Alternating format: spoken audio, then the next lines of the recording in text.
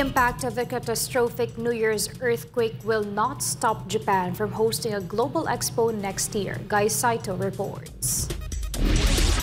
Not even a deadly earthquake can change Japan's decision to host the 2025 World Exposition in Osaka. Chief Cabinet Secretary Yoshimasa Hayashi confirmed the news days after the country's economic security minister said she tried convincing Prime Minister Fumio Kishida to postpone the event and prioritize reconstruction from the powerful earthquake on the Noto Peninsula. Hayashi said the industry ministry in charge of the expo has claimed that expenses for the event set to take place in Western Japan will not affect the reconstruction efforts. Even before the earthquake, the rising cost needed to host the expo has been a matter of concern for officials and organizers.